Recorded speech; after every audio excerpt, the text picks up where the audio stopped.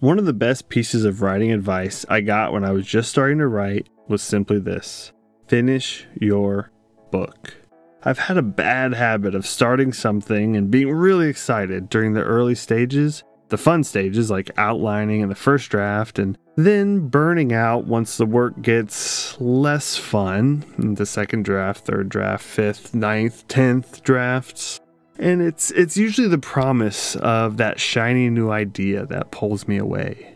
I mean, come on, who can resist a detective in medieval England who's hired to help track down a were-dragon terrorizing a nearby village?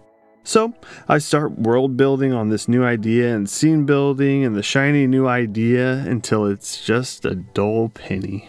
But here's the harsh reality. A 75% finished book is still 100% not a finished book.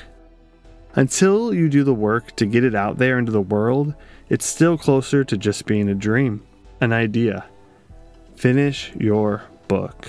There are things you can only learn from finishing a book. You can't learn about the last 10% of publishing a book if you only make it to the 90% mark. Even if you do it 10 times. Find the 20 minutes here and there, wake up a little earlier, work when you're tired, stop watching your shows, whatever it takes. Really, what it comes down to is this: sit down, do your work, and finish your book.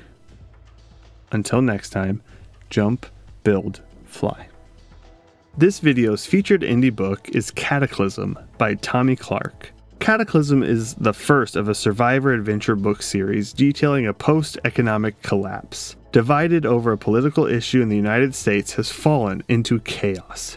8 years after the collapse, only the strong and resourceful have survived. Pick up your copy of Cataclysm today.